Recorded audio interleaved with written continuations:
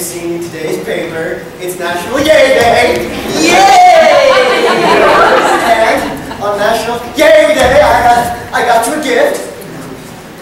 And a card. I wrote in the card, cats rule, dogs drool.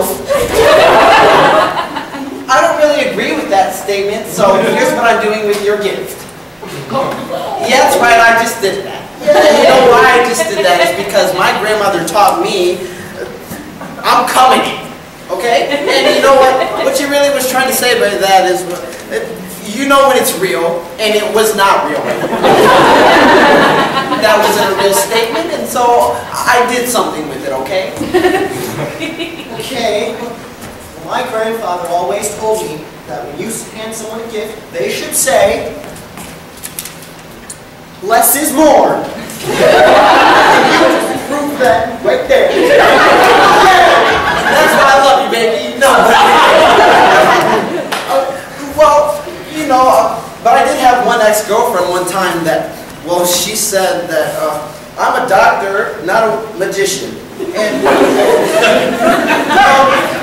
she said that one time when, you know, we were just having a nice little talk, and then she punched me in the face and said that it was okay. And I didn't think it was okay, but she did it and it didn't happen. Okay, that's what that happened.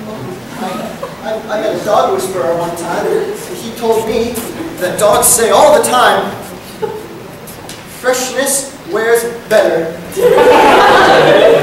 Dogs say that all the time. You know, I'm glad you come around to dogs, because my old dog told me once, quit while you're ahead. Dropped out of school, haven't picked up the textbook ever since. It's been real great.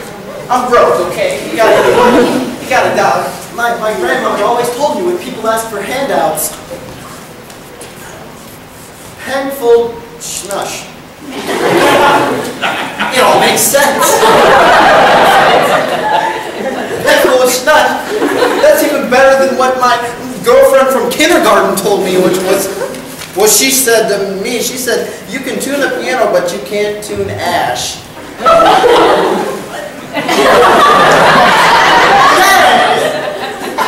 That one didn't really make sense, but it was groovy, and so I went with it.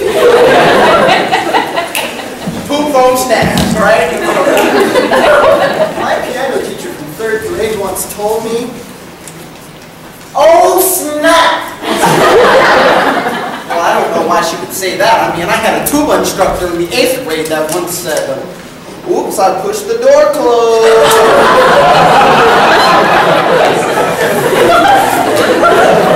You know what I mean? Ooh, door closed. Yeah! Yay! Don't you just love Gay Day? I mean, there's so much gay in it that they should rename Gay Day to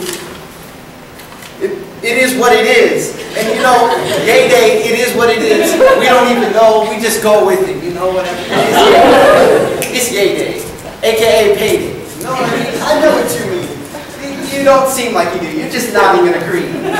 Yeah, I mean, my mom had 3 rules for when people say that it's payday. Are you kidding me? And